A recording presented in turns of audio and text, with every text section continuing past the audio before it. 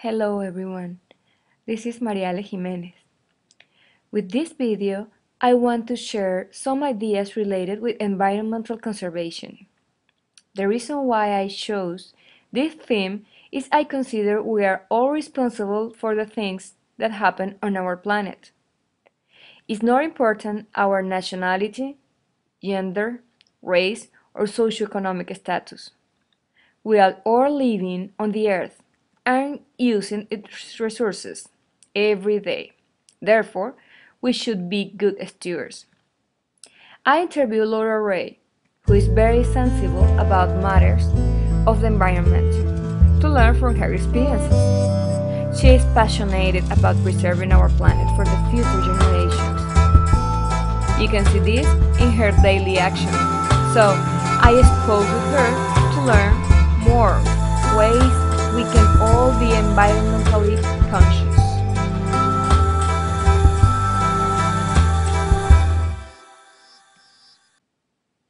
But first, let's recall some definitions. Pollution is a process of making air, water, soil, etc. dangerously dirty and not suitable for people to use. There are basically four kinds. Air pollution, where harmful gases are released in the atmosphere that we are not supposed to breathe.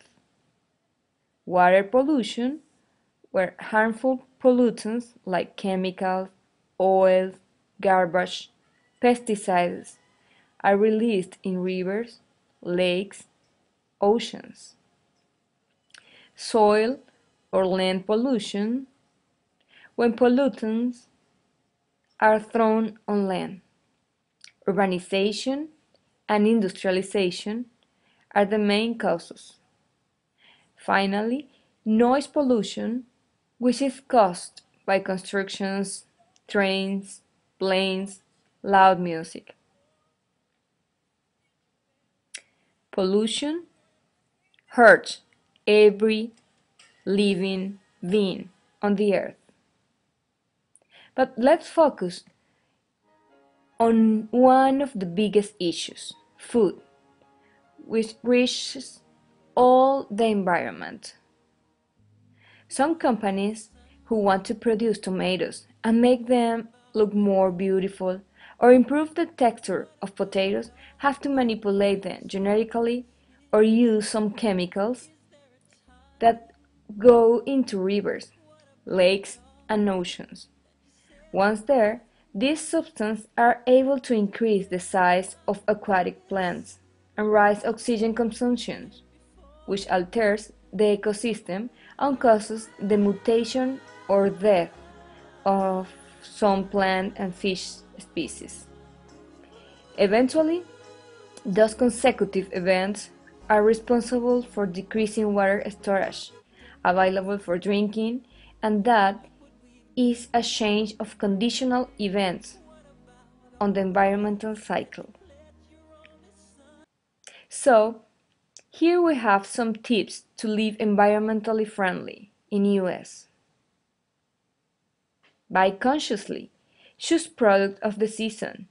To produce the fruits that you would like to eat, for example, strawberries in January, there are many things behind this. It's necessary to import them for places like Argentina, for instance. Imagine the cost of transportation, the chemicals that are needed to avoid rotting, and finally the price, which is never fair for the farmers who harvest the food, to mention a few of the reasons. Buy locally requires less chemical to preserve the food. Take a bag with you every time you go to the store. If you really care about your food, grow a garden in your yard. There will be zero pesticides. Build your own compost heap, a pile of discarded food waste that breaks down and can be used to fertilize other plants in the garden. Keep your car in excellent condition. it will produce less toxic emission. And every time you can walk or ride your bike, try to do it. Use fluorescent light bulbs and turn them off when you don't need them. Certainly, these bulbs are more expensive, but you can save up to 30% on your energy bill. Every time you are not using a charger, disconnect it. You can save lots of energy. Skip your bottled water.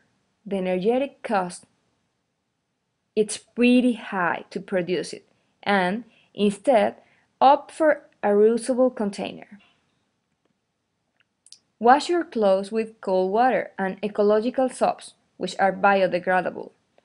If you have a backyard and the season allows you to do so, take advantage of the sun in order to dry your clothes, which conserves energy a lot.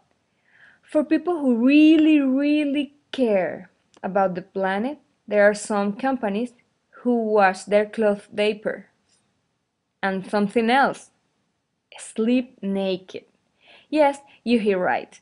It sounds funny, but think about how much you are saving.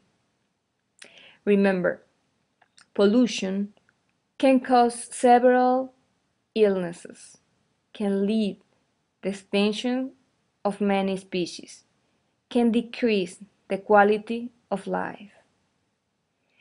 We must do our individual part as residents of a global environment to protect our planet now and for the future.